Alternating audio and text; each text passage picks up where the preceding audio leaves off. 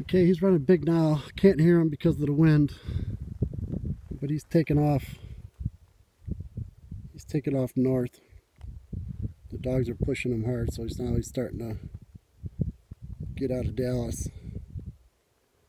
And it looks like maybe he's going to swing him around.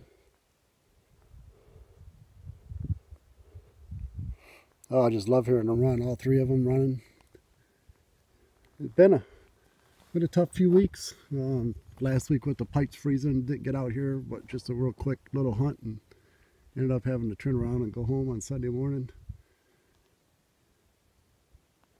And then I wanted to get out early this morning, but because we had that tip-up town gig, we didn't get out early. Tomorrow morning I get out bright and early, be out here before daylight and drop the dogs. And this area's already been run by somebody just today.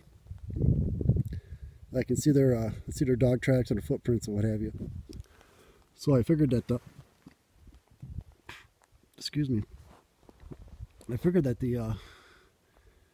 they might have got run out of here.